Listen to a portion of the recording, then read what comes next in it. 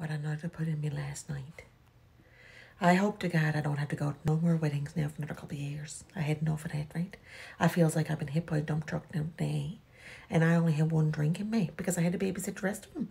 Sure, I'd say they'd be getting married to somebody else now another couple of years anyway. I don't think that's going to last between two of them. Sure, they were fighting even before they went to the reception. She was complaining that Buddy wasn't walking fast enough to know. I think I got to give Vera a call, to see how she made out. The husband picked us up, see, because he wasn't allowed to be invited because they only wanted one person per invitation. So he picked us up last night, dropped Vera off right to the door, and I even walked up to the door with her, made sure she got in the house because she wasn't fit.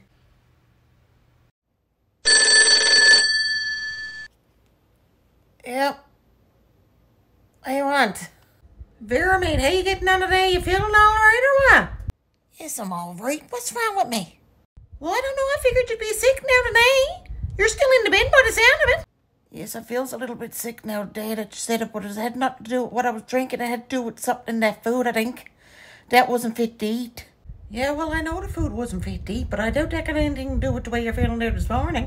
Sure, the entire night, Vera, you never spent a cent on a bit of booze. You got everything for free. What are you talking about for free? I took $100 with me.